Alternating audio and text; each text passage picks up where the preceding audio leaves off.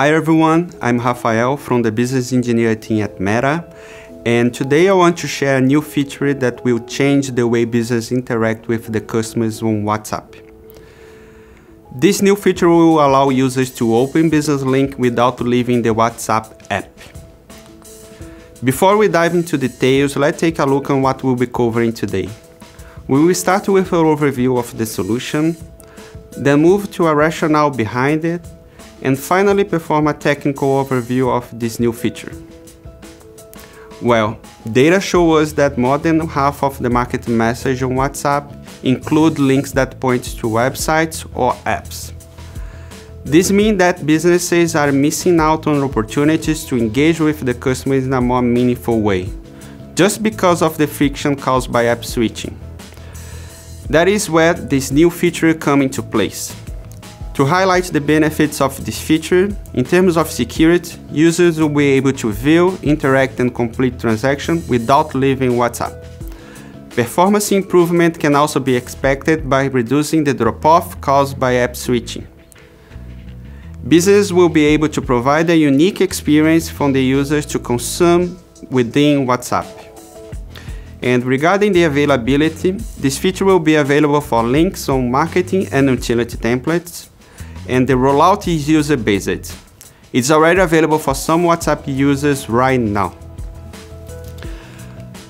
From the user experience point of view, the template message will look exactly the same, as you can see in the first image. The experience only starts after the user clicks on the call to action button. After clicking on the button, the experience will open up in the full screen from the bottom of the device, allowing users to interact with the loaded content. In the first time users are exposed to this experience, WhatsApp will show a disclosure about the feature, as you can see in the last image.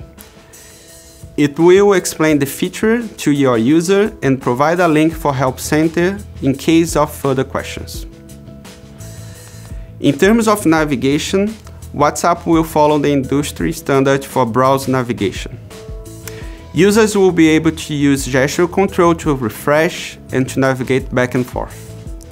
Buttons will also be available on the bottom of the device to navigate through pages and under the top menu to refresh the current page. From the business point of view, this feature will be automatically available for your clients once they are accomplished by the rollout. It is important to highlight here that no new metrics is being introduced with this new feature. Now focus on the benefits for businesses. The new experience will allow businesses to customize their journey for WhatsApp users. Users will be able to minimize and return to the chat thread at any time. Users can remain logged on your system and resume the experience from where they left off. Business can also provide an omni-channel experience by using the WhatsApp to continue a journey that a user starts on other servers. Imagine that you can drive your user to a recommended product, as you can see in the image. This feature is compatible with app deep links, allowing business to interact with other apps available on the user's device. As you can see in the example, deep links can be used to complete end-to-end journeys. At the end of a journey, business will have the capability of closing the window to return the user back to the chat thread. Now looking at the technical aspect of this solution, WhatsApp will provide a custom user agent for this web experience. Businesses will be able to identify website traffic coming from the WhatsApp experience versus other browsers. These unlock a set of new opportunities of a design experience that will be available only on WhatsApp. Looking at the device hardware usage, native browser libraries will be available for requesting access to device hardware. Camera access can be used to scan QR code, take photos and videos. Location access can be used to customize the experience based on user's location. As you can see in this example, the geolocation API is available for business to ask user permission to access the device location. On the right, you can see an example where a page requests the user location and show the coordinates back to the user. You can see in the image that users will have to go through the native permission request window to share with the business. And on the left, you can see new use cases that will be available. For instance, the get user location, track user movement, allowing business to track movement over time, including speed and direction.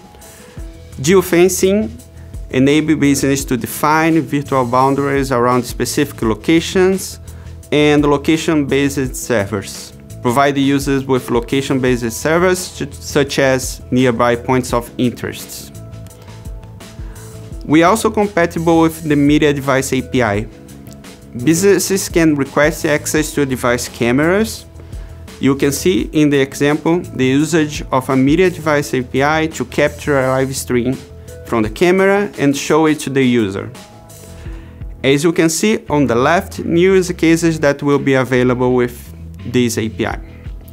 Access camera and microphone, enabling business to capture photos, record videos or audio clips.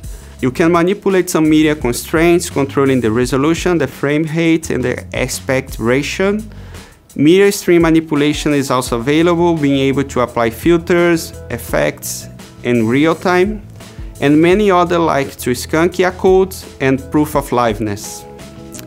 So to wrap up things we covered today, users will be able to open links without leaving the WhatsApp app. This new experience will allow business to reduce attrition on current use cases that rely on links.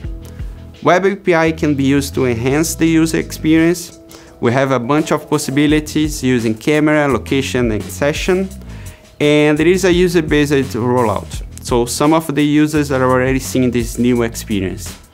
And going back to the beginning of the presentation, we should keep in mind that more than half of the market messaging relies on links.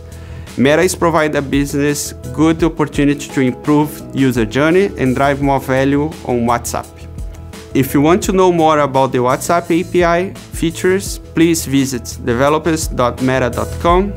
Thank you.